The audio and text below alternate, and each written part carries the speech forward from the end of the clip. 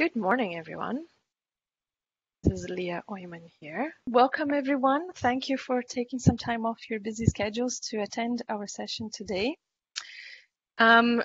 This session was organized by Hannah Cameron at Capco Scotland, so thank you, Hannah. We will have the presentation run by Chris Shields and Sarah O'Callaghan, also at Capco Scotland. And what we'll be covering is basically what we're looking to do with our workforce, taking that we're all in this unexpected, amazing situation right now following COVID-19. We see ourselves in an environment where we're all probably working from home most of the time right now, which presents some challenges, but we also see some opportunities for the longer term around talent, around employee engagement and productivity. So we'll be covering, well, Sarah and Chris will be covering some of that during the next slides. So without further ado, I'll pass on to Sarah for a bit of an introduction herself, and then Chris will introduce himself. And then they'll give a bit of a summary around what Capco do before they then move on to the slides. So thank you. Great, thank you, Leah. I hope everyone can hear me okay. Hi everyone, and thank you for joining us today. I'm Sarah O'Callaghan, a principal consultant at Capco and part of the digital leadership team at Capco UK. I've been with Capco for 6 years now, based in London, with my time spent working in digital and more recently moved to Scotland, where I'm leading digital and I'm heavily involved in Capco's COVID-19 digital propositions. Prior to Capco, I worked in technology for the Financial Times for 4 years and was part of the team that launched ft.com. So over to you, Chris, for an intro. Thank you, Sarah. Thank you, Leah, for the introduction. And again, thank you everyone for giving up your time today and giving us the opportunity to speak to you about workforce of the future, something that will certainly impact all of us in the coming months and years. I'm Chris Shields. I've worked in financial services transformation for over 20 years across a number of companies in Scotland, and the last 4.5 of those years have been at Capco, where I'm a part of the Scottish leadership team. For those of you who aren't familiar with us, Capco are a global consultancy firm. We have 27 offices and 5,000 employees worldwide. Our single focus is on financial services and the issues that impact our industry in this ever-changing world in which we live. One of our strengths is that global footprint, but equally important is our local knowledge. We've had a presence in Scotland for almost 5 years, and during that time we've seen a huge amount of growth. When I joined in late 2015, we had around 30 consultants, and now that number is nudging 140. This is complemented by around 1,000 additional consultants in London, and it gives us a really strong UK capability across a breadth of financial services and across a number of different disciplines. I'm not going to talk too much about that today, and enough of the introductions. Probably I'm sure you're keen to get into the material, so let me hand you back to Sarah, who'll tell you a little bit more about what we're going to cover.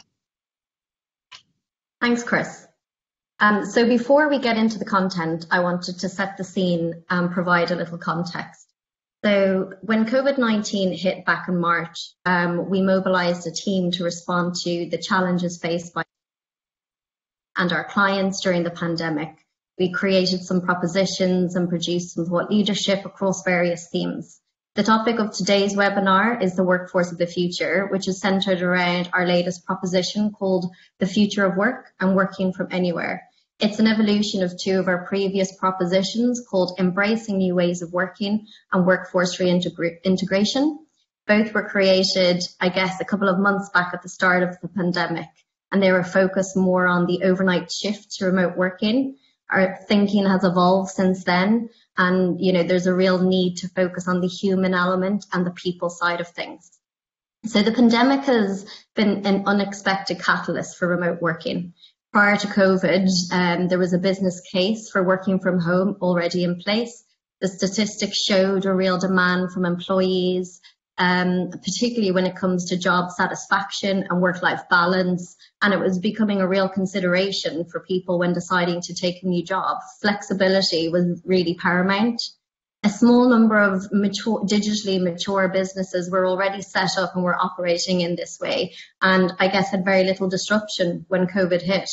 most companies who had this in their long-term strategic strategy over 2 to 5 years, they managed to shift overnight or within 2 weeks to remote working. So for most companies, there was a sense of maybe treading water to ensure BAU could still run. But now, as we hopefully begin to move past lockdown, companies are beginning to plan for the medium and long term. As I said, the pandemic has presented a real opportunity for companies to reimagine what the future of work looks like. So it's not just limited to the technologies that enable remote working. It's about how we work, the behaviors we instill, and the culture that we put in place. How do we team? And of course, as I said, the tools that the company have used to enable all of this. So moving on to the next piece. It's clear that the future of work will not be the same, and companies need to rethink the workforce of the future. How can we reimagine the art of the possible? We've created a range of solutions in our toolkit where we can bring different offerings and solutions to help clients across these 4 pillars you see on the screen. We have ways of working on people and also physical space and technology. Today we'll focus mostly on people and ways of working due to the time we have, but we will touch on physical space and technology too. They're all very closely linked and need to be considered holistically across the 4 pillars in order to really get the future of work right. So ways of working is really about remote effectiveness and better ways of working. How do we make it better for all? We've done a great job thus far, but we did have to adapt very quickly. There, as I said, there was a sense of treading water and people getting used to it. But people do miss being able to chat with their colleagues in person. And the use of collaborative software has been great during the period, but there are definitely habits that we need to break and things that we can build upon. Employee well-being is really at the heart of all of this because remote working works for some, but not for all. It's like Marmite. Some people love it, some people hate it. It is also really about people. The employee experience and the employee value proposition is at the heart and center of everything. Employee well-being now is even more key. We feel that employee choice is really critical and it's a key criteria in terms of how the future ways of working will shape. The physical space is more about the office space, but is also about location strategy. There's an article in the most recent Economist called Post-Pandemic Cities, and it talks about significant movement of people out of big cities such as London, Paris, and New York. So there's an opportunity to cut down costs and reimagine the real estate strategy here. Finally, technology is about the tools we use, the improvements we can make with productivity in mind, and then thinking beyond to tomorrow's technology. It's more about automation and emerging tech. COVID-19 has really changed the way that we work, and it's clear that things won't go back to normal. Capco have identified 3 distinct phases whereby we can transition and create the future of work. This can't be done overnight though, and we recognise that. Instead, a phased approach towards a holistic model aligned to the wider business strategy is really needed. The first phase, effectiveness today, is what we saw organisations go through over the past few months. It's a tactical response, and this phase is all but complete. The second phase, shift and adjust. It's incremental shifts, but with a real eye on the future. And this is where most organisations are right now. And then the final phase is tomorrow's workforce, reimagining what the future of work looks like. With these 3 phases in mind, we'll now talk through the 4 elements of the future of work. So I'll hand over to Chris to take you through people. So what do we mean? Who do we mean by people? Well, it's all of us. It's our colleagues, it's our customers, our suppliers, our business partners, and by extension, our own family and friends. What we all have in common is our own individuality and our feelings on the COVID-19 crisis and how it's impacted us psychologically. And that psychological element can't be underestimated. We all have different personal circumstances, and many people, like me, are perhaps enjoying the extra hour in bed in the morning or enjoying spending more time with your family in the evening. Other people will be really keen to get back to working and the social contact that provides. Some people will fit between those 2 camps, keen to get back into the office, but perhaps apprehensive about the risk of disease either for themselves or for a vulnerable relative. So throughout this period, communication is vital. And I want to stress here, it's not just about cascading corporate policy to your employees, it's about listening to your employees and what their expectations are. A recent survey shows that 59% of people do expect their employer's approach to flexible working to change post-COVID. And we need to understand what employer means. It's not just the corporate face of an organisation. It's people's immediate line manager, it's their function head, it's their colleagues, it's everyone they come face to face with on a day-to-day basis. In the short term, it's perhaps not even practical for many people to come back to the office even if they wanted to. We know that public transport is going to be below normal capacity. People are going to have to wear masks. And again, that's perhaps something people aren't keen to do. So what incentives could be offered for other modes of transport? Perhaps an increase focused on cycle schemes, access to parkings. If our buildings are going to be below capacity, then perhaps our car parks will be too. What we shouldn't be expecting people to do is to fill in the extra hours that they would normally commute by doing more work. An article in The Economist recently said that the average working day in the UK and in other parts of Europe had increased by 2 hours since the COVID-19 restrictions began. In the US, that's up to 3 hours. It's not appropriate to expect people to work more. And from a legal and an HR perspective, it's very important that we make sure we're treating our teams appropriately. Another example would be, is it okay to ask a reluctant colleague who doesn't want to return to work about their medical history, or perhaps the medical history of a partner or child?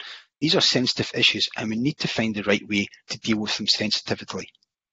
So what about the workforce and how that will evolve going forward? So, apologies. William Hague wrote in the Telegraph last week, he compared the lockdown to the Dunkirk evacuation in World War II. He described it as a heroic operation in itself, but the result of a massive failure. With health experts in the UK warning only today of a second wave, we need to make sure that that's not an accusation that can be levied against our own business. What about our business continuity plans? Were they adequate? You saw many companies were rushing out to buy laptops for everyone and install VC technology. For others, the shift to 100% working from home went relatively seamless. We need to think about where our skill sets are across the globe. Unfortunately, in the press recently, we're hearing stories from India and from Delhi in particular that the hospitals there are struggling to cope with the volume of COVID-19 patients, whilst at the same time the authorities are reluctant to increase the lockdown restrictions. Does this affect our offshoring model? Should we be considering it in the context of perhaps more nearshoring or onshoring model? It's certainly something that we need to think about. In a minute or two, Sarah's going to talk us through the challenges and opportunities of a new way of working. But what's obvious is that we're probably going to have to upskill immediately our team in this new world that we live in, and perhaps we're going to have lots of training, and training in a different way. We also shouldn't assume that going forward people will be able to work from home whenever they want to. Careful consideration needs to be given about how your organisation can work more effectively and find that right balance. Video conferencing is great, but at the end of the day, it's only a simulation of that human-to-human contact that Sarah touched on a minute ago. We need to find the right blend of office and home working. And we'll speak a little bit more about the technology options later on. We need to look at the benefit packages. Are they best suited to your workforce working from home? What about health and safety? Should you have workstation assessments at home? Could someone potentially sue you because they've burnt themselves making a cup of tea in their own kitchen? I mean, it might sound fanciful, but these things are realistic possibilities that we have to look at. Your new operating model may require skill sets that you don't currently have and you need to hire in. So let's explore in a bit more detail how your talent strategy will look going forward. You may have all heard of post-traumatic stress, but an article by Adam Grant, who's a renowned US-based psychologist, recently spoke about post-traumatic growth. And what he meant by this was that people who have shared the traumatic experience come out the end of that more closely bonded, more capable of working together efficiently. And he said that companies who've treated their employees well in this difficult period will reap the benefits of it later on. They'll have grateful employees. They'll be able to maintain and retain talent. They'll be able to attract new talent to their organisation. Conversely, companies who perceive to treat their employees badly may struggle to retain talent and they may struggle to attract new people to their organisation. This is an important factor in your search for talent and it may impact your own organisation. So it's very important to have an increased focus on employee well-being, the understanding of individual roles, of job design, and of course of psychology. Consider aligning your expectation framework with a new norm. Build out outcomes around softer skills. I mean, I'm only being half flippant when I say, it could be an outcome to find out more about a colleague, the name of their pet child, favourite type of colour. Curry, mine is Rogan Josh, if anyone is interested. You need to think about the leadership style in your company. Micromanagement is unproductive at the best of times, but it becomes almost impossible in the context of remote working. Think about the why of your organisation. Encourage servant leadership, where you put the needs of other people first, empowering, enabling them, and getting them all to deliver towards your company's vision. If you're hiring new employees, consider how you maximise your ability to tap into talent pools and how your new organisational design may impact this. Take gender balance as an example. A UK government statistic from 2019, so it's relatively recently, showed that almost 3 out of 10 mothers with a child under age 14 had said they'd reduced their working hours because of childcare reasons. This compares to 1 in 20 for fathers. If your organisation adapts a more flexible way of working, how can this allow you not only to redress perhaps a gender imbalance that you have, but attract the very best talent to work in your company? Speaking of ways of working and flexibility, I'd like to hand you back to Sarah now, who's going to go into a bit more detail on that topic. Thanks, Chris. So I guess the immediate changes that we saw to ways of working were focused around remote effectiveness and embedding them to ensure effectiveness across the team.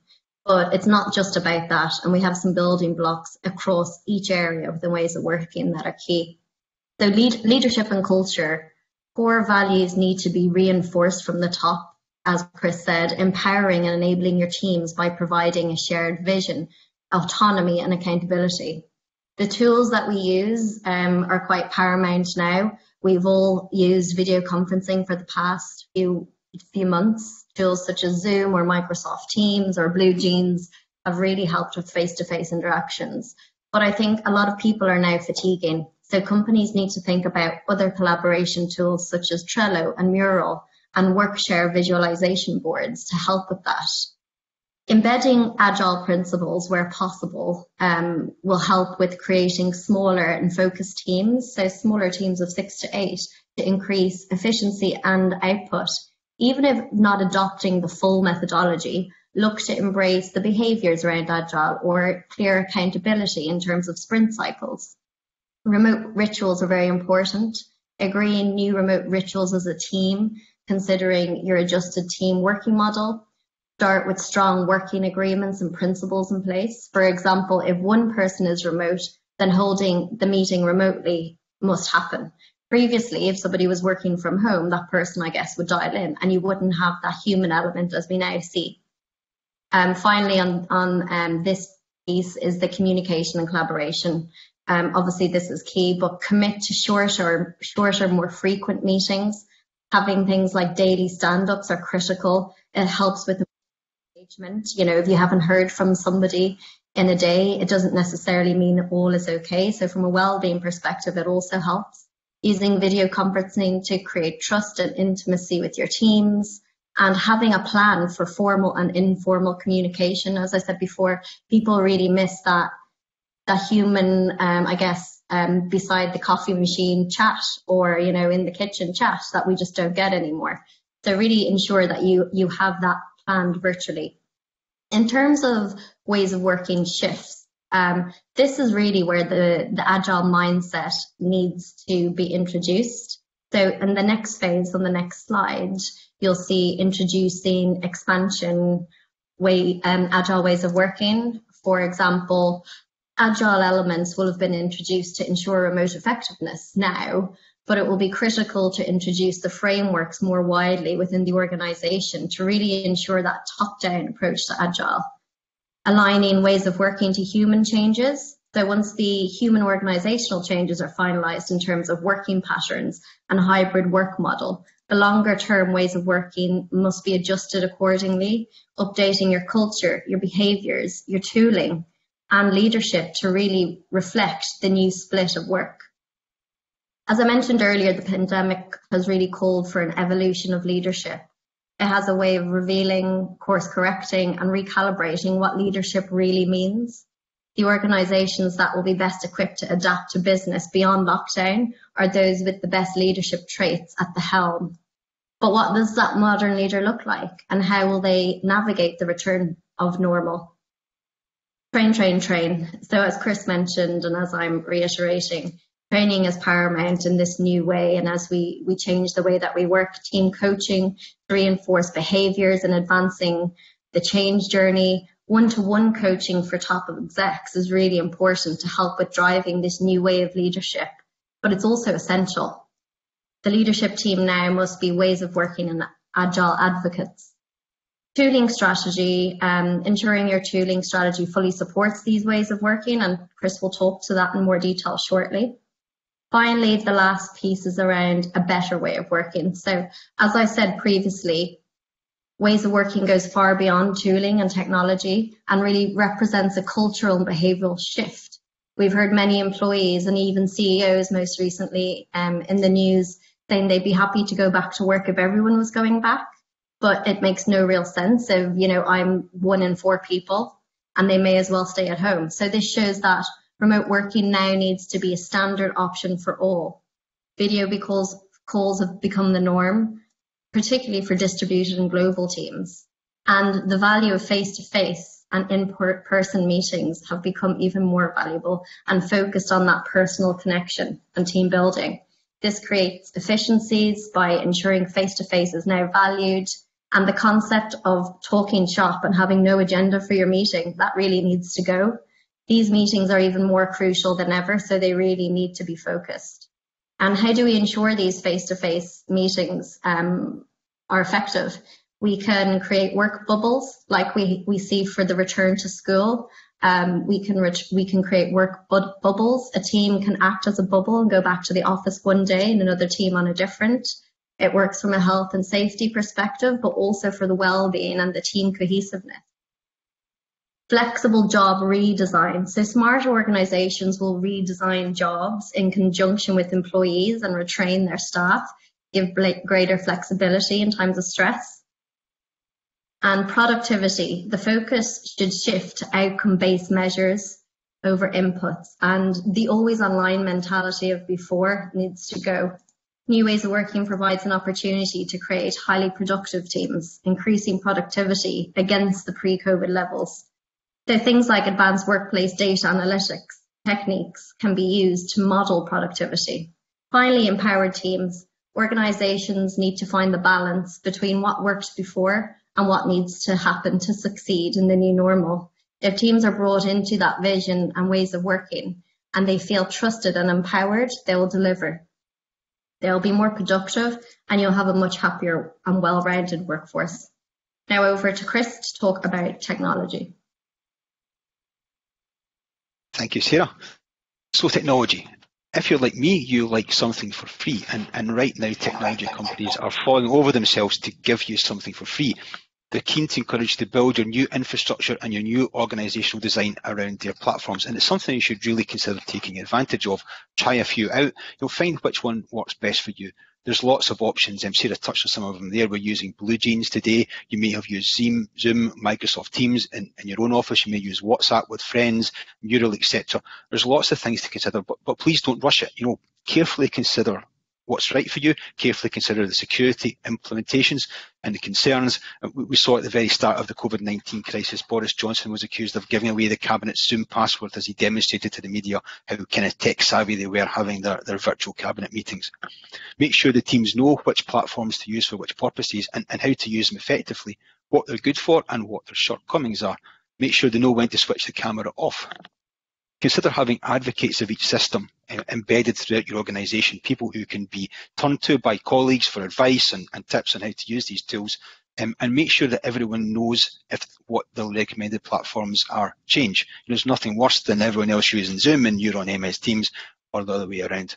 So the immediate tooling needs are very important and something that I'm sure you're all looking at. But what about going forward? How do we improve technology?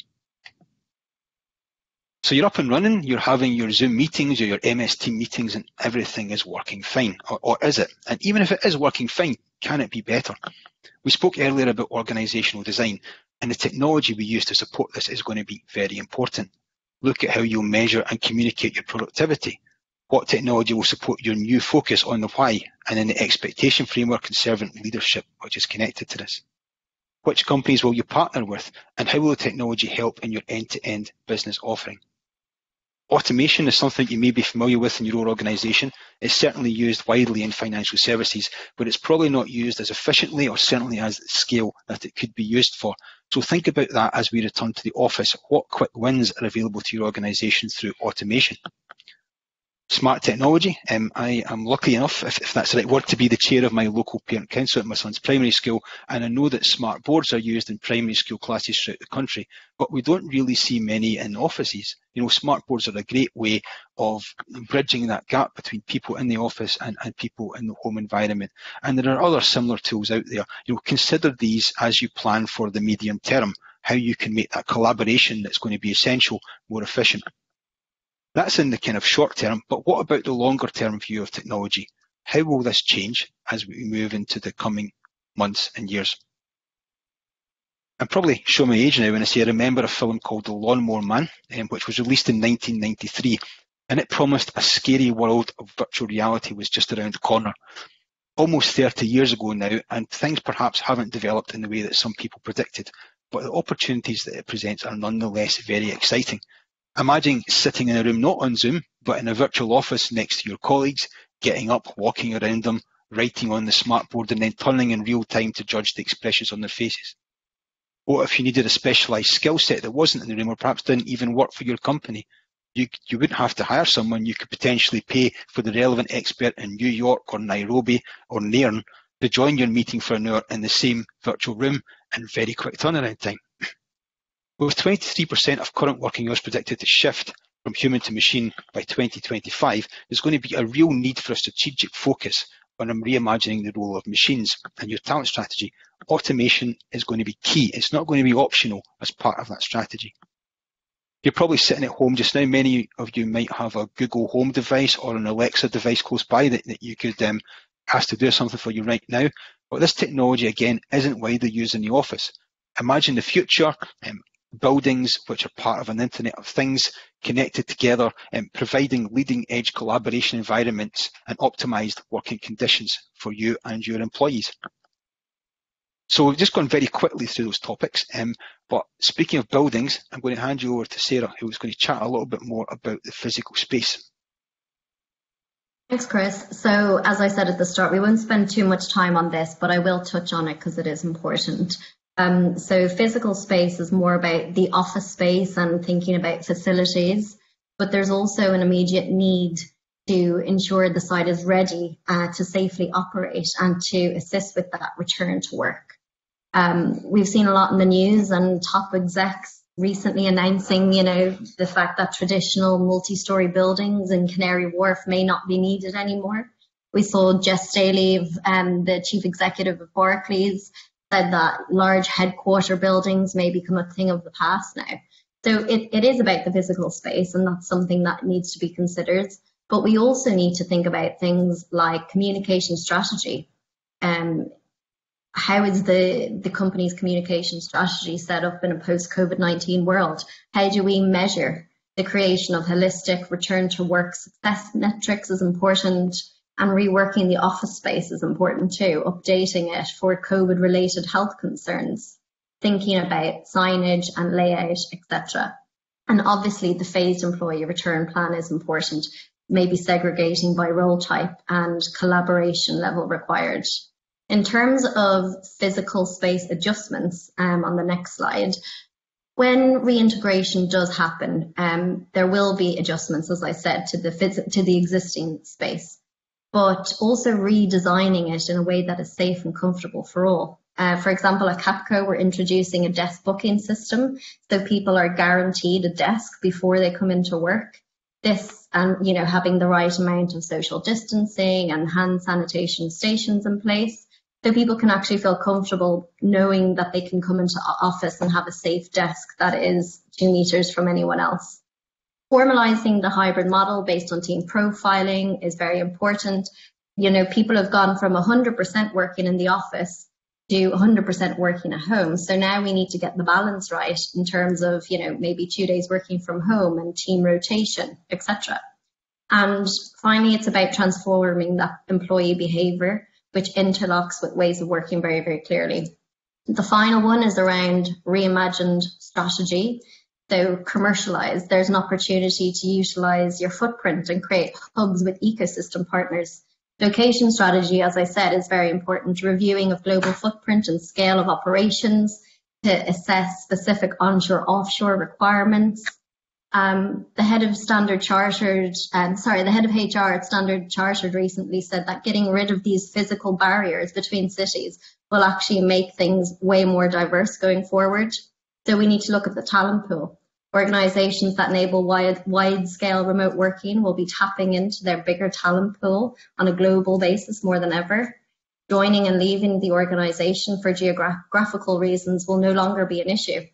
ESG impact is huge. So positive impact to environmental, to social and governance factors.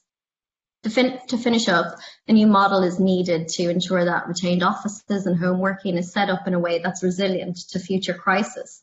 You know, things like a future pandemic or a cyber attack. Over to you, Chris, for wrap up.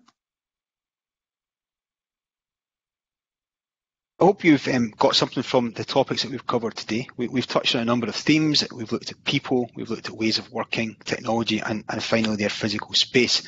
And what you've probably noticed that there are recurring themes throughout them. You know, technology comes up a few times apart from its own section. We speak about the need to focus on your employees' well-being, the opportunities there are to employ people from different locations. So all of these things are connected, but at the same time, they can be addressed on their own. You might have your own priorities in your own organisation, and you can't solve all of your challenges at once. So Capco recommend a modular approach. Essentially, we've put together a toolkit that can be applied to priorities of your organisation, and there isn't a one-size-fits-all solution, but there are approaches that can be effectively tailored to address the real issues. I'm not going to go through all of these in detail, but for example, ways of working acceleration to start to address and reap some of the benefits that Sarah spoke about. We can assess the technology assessment of your organisation and implement new tools. We can look at that employee value proposition. So these are all areas that we can focus on, and we can do that in a way that is kind of phased. Essentially, we will be creating an approach that will be implementable. We will look at your immediate needs, we will put together a business case with you, and then we can look at implementing that. Now, I'm keen that we kind of leave some time at the end for questions and answers, but from a Capco perspective, we'd be more than happy to come back and collaborate again with the SIO and go into some of these topics in a bit more detail, because I know it is really important to all of our organisations that we work together in this time of crisis and really kind of change financial services for the better in Scotland. So I think this is probably a good point. We have roughly about 7 or 8 minutes left, and perhaps we can look at some questions and answers. Yep. So I see a few questions have come through. Thanks to those that have submitted. So the first one here is around employee choice. So it says, you mentioned employee choice in regards to ways of working. Could you expand on this? So I'll take this one. So yes, I think employee choice will be crucial to the way that we move forward. Looking at some of, I guess, the big tech giants recently in the news, the CEO of employees that they could keep working from home indefinitely, even after lockdown ends. I think Facebook said something similar, that they're happy for people to keep working from home after the pandemic. So these are all big and bold statements from two big organizations that used to really thrive on their collaborative physical office space. So it's great to see, this sort of courageous move from execs, but that also will scare people. What about the people that really struggle with working from home? Many like it, but a lot don't like it. Those that struggle and have difficult home situations, people may have sick or elderly family members, they may have childcare issues, and some people are really just craving to be back in the office and are missing that personal interaction. Some people live alone and are very lonely. Then we have the other end of the spectrum, those who have really enjoyed it and thrived from working from home. It's now going to be difficult to get them into the office. They'll be asking employers, why should I come back into the office when, I've been so productive and I've been able to do my job no problem for the past few months? So this is why I say it's down to employee choice going forward. And it shows more than ever the need to get the employee value proposition right. Thank you, Sarah. Some really good points that you made there. And I think it closely relates to a couple of other questions that we've had come through. So what is your view on how soon everyone will be able to return to the office as normal? I don't think it's going to be this year. From speaking to our clients, the impression we have is only between 20 and 50% of buildings will return buildings will only return to between 20 and 50% capacity in 2020, and that's for a number of reasons. We recently looked at some of the offices in Canada Square in London, where you've got these kind of high-rise skyscrapers, and the actual physical challenge of getting from the lobby into a lift whilst maintaining social distancing and then getting to your floor is really quite a challenge. And then when you get to your office space, you've got to potentially socially distance from someone else. So there's going to be fewer chairs. You're going to have to wear a mask, so meetings are going to be more difficult. So in 2020, I don't think we should expect it to be anything like it was at the start of the year. As we move into 2021 and we see that hopefully the virus is more under control, when that threat of a second wave has subsided, then it'll be more about some of the topics that we've discussed in this call today around how you plan for that next phase and how you reorganise your business to make the most of the opportunities. But it is a very kind of challenging time for all of us, and I don't think we really know all the answers. The important thing is that we keep on top of the opportunities and we make sure that we are evolving our business to take advantage of those opportunities. What other questions do we have? Sorry, Sarah, Cannon. I was just going to say, there's one here I see on what recommendations do you have for leaders, as I guess as we prepare for this. So I think the next phase of the transition will be vital to ensuring the success and navigation of the organization, the team and individuals. So leaders really need to have the right tools and insights to help them be effective. I think a crisis really alters the way people process information. So leaders need to get the balance right, and they need to be more dynamic. They need to be inspirational yet comforting and continue to push on performance as they always did.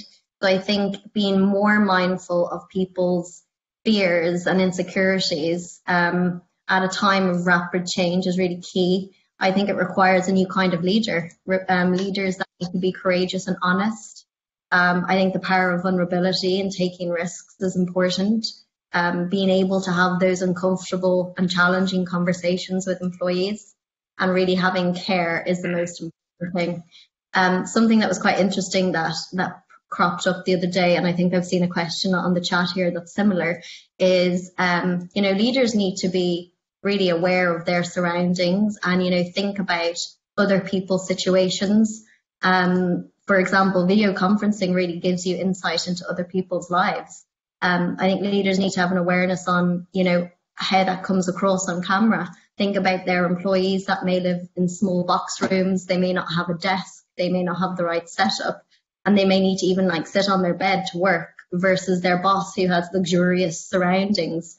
So I think that's something that we really need to be mindful, and having that self-awareness as a leader so you can tweak your style is really important. Yeah, no, that's a very good point, Sarah, and it ties into a couple of other questions we've had. There's one from Stephen Fairley. It says, diversity and inclusion is very important at the moment.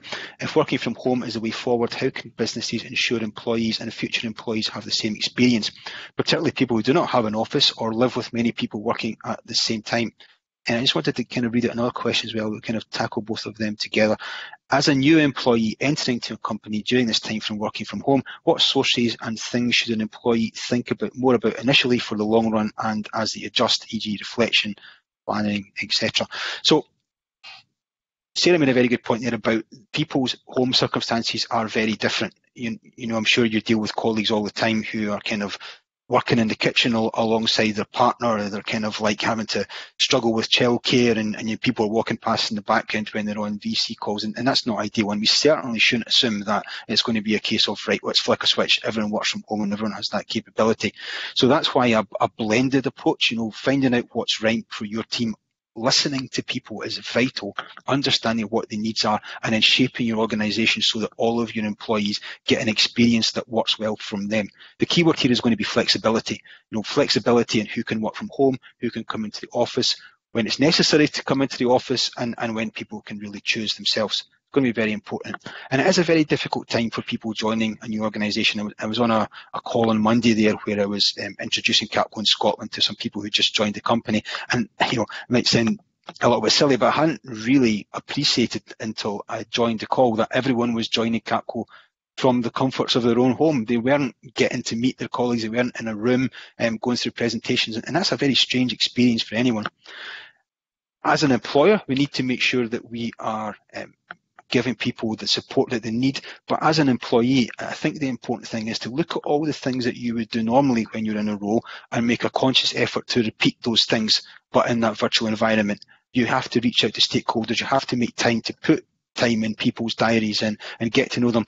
One of the things I've actually found virtually is that because of the peculiar circumstances of COVID, it's often easier to break the ice with someone for the first time. You're all in a similar boat. You have a lot more in common than perhaps that you did before. So sometimes the first couple of minutes of the conversation can be quite straightforward, and that in itself then leads you to begin to build that relationship.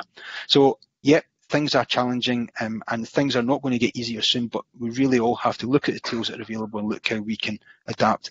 And just to finally go back to that diversity and inclusion point, we looked at earlier how things like gender balance could be addressed by the fact that the working can be more flexible. There are also particular types of personality that are perhaps better suited to home, people who just don't like having to speak to people all of the time, and I'm sure many of you are like that, and I'm a little bit like that myself. But so this new kind of flexible working and ways of working, it really opens up the talent pool that is available to organisations, and if we think about it carefully and we structure our businesses appropriately, then we really can take advantage of that and get ahead of our competitors. So I know we're kind of running out of time a little bit. Yeah, I think there are quite a few more questions, which is great to see, but unfortunately we are running out of time. So we will do our best to answer the rest of the questions. We'll work with the SIO on that. But thank you for listening, everyone, and thanks for your attendance. I'll hand back over to Leah now to close. And thank you, Leah and SIO, for having us. That's great. No, thank you. This has been fantastic. Good. Several points for us all to consider, very valid. I actually have a neighbour across the road who has a desk from her work, but she can't fit it anywhere. So it's great to have a. So no, I think from the questions and from the follow-up, we'll certainly build up on perhaps another couple of sessions. I have noted here that some of the kind of hot topics perhaps might be around diversity and inclusion, around the gender in issues and the situation that we have at home, where we might have a desk but we don't know where to fit it.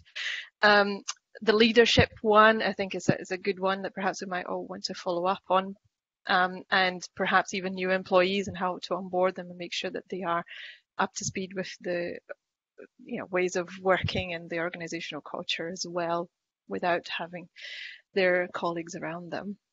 So once again, I would like to thank everyone for your time and for attending. It's been very insightful. And I hope to keep in touch and have follow-up sessions.